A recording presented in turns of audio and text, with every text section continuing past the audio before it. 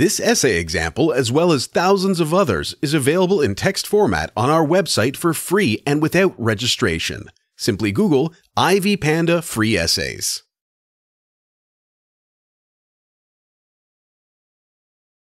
Introduction. Choral music is written for a particular group of people to sing. Therefore, a choir of 6 to 360 singers sings the music. This kind of music is commonly practiced in schools and by church choirs and has special arrangements of voices to enhance its quality. One singer sings the verse, and the other choir members singing the chorus can sometimes perform choral music. It can also be performed in a manner that a group of singers with similar voices sings one verse as the others with the same voices also sing the following verse. This uniqueness in choral music of combining various voices and multiple lines of music increases the power of music, hence improving the quality of music. History of choral music. Choral music is one of the various categories of music that have developed from the medieval time to the contemporary period, as many singers developed an interest in it, which made them try to improve it. During the medieval period, choirs could only perform choral music in one version, where the soloist could sing the verses as the other members sang the chorus in unison. During the 14th and 15th centuries, which is referred to as the Renaissance period, choral music underwent developments and could be performed by 4 types of voices.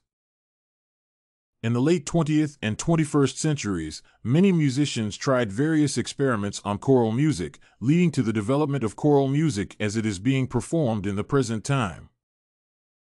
Due to the introduction of tone and modern harmony in the field of music, musicians of choral music can apply the 4 types of voices: soprano, alto, tenor, and bass. Choral music has also borrowed ideas from other categories of music, like classical concerts, to come up with cantata type of choral music where singers act as they sing along. Choral musicians pass their culture to the following generations since they compose their choral music based on their culture. For instance, they use traditional costumes and instruments when staging their choral music. Analysis of choral music involves discussion of various parts. These include parts of choral music, voices involved, categories of choral music, and performers of the choral music. Choral music characteristics. Parts. Choral music can have 2 or more parts. When a musician composes a piece of choral music, he or she ensures that the song to be performed has at least 2 parts of equal importance. Therefore, the parts should stand out independently but agree on stage. Voices. Choral music is primarily performed in 4 voices: soprano, tenor, alto, and bass. When a musician writes a choral song, he has to ensure that the 4 voices are well represented in the keynote and tonal variation. Types.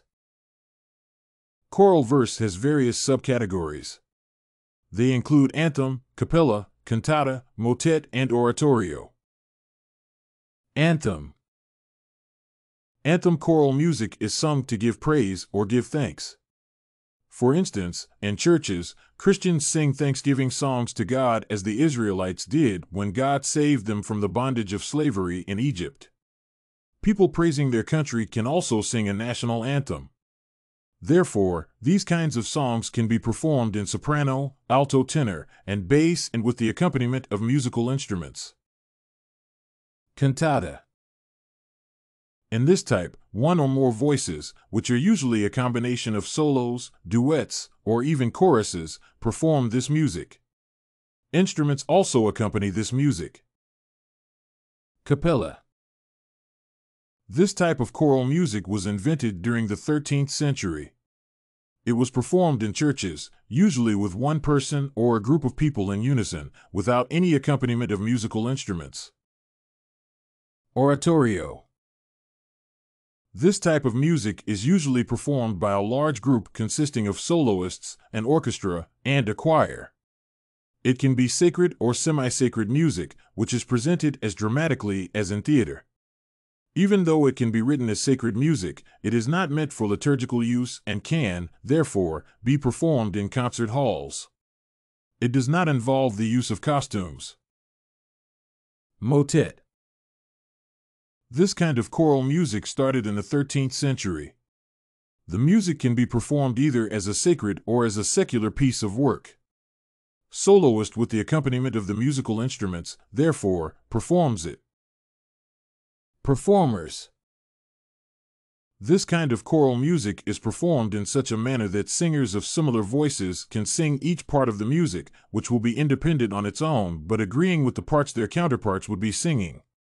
For instance, it can be choral music between the soprano against the alto or even a combination of the two voices against the tenor and bass.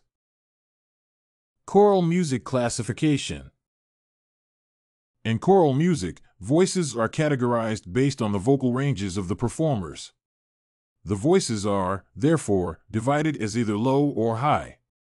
This has been a problem in the area of choral music classification, as some of the participants will be either singing too low or too high in reference to their voices. This happens to singers with medium voices. For example, females with mezzo-soprano are forced to sing either soprano, which would be too high for them, or alto, which again would be too low for them.